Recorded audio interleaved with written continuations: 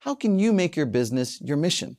Thousands of Adventist entrepreneurs gathered at Southern Adventist University in Tennessee, United States, to learn how to use their businesses as tools for testimony and ministry.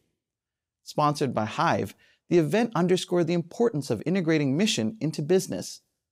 Bringing this news is Steve Dickman from OCI, an NGO seeking to establish a global network of lay ministries. Hi, I'm Steve Dickman, OCI on the Front Lines Report. I am at Hive today.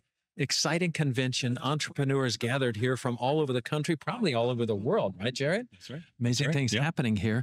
There's actually a focus here this week on something very interesting. Tell us about what's happening here. I think the whole conference is focusing on that intersection of business and mission. And how do you find that intersection where it's not just make money and then go give it to mission, but how can my business actually be serving while I'm doing business? So I know you have a lot of people registered this weekend. It's going to be an exciting weekend. Some very powerful speakers are here. I just met Elder Rick McEdward from the Middle East North African Union and saw Brad. It's exciting that you have that emphasis here. Mission. How can business be your mission?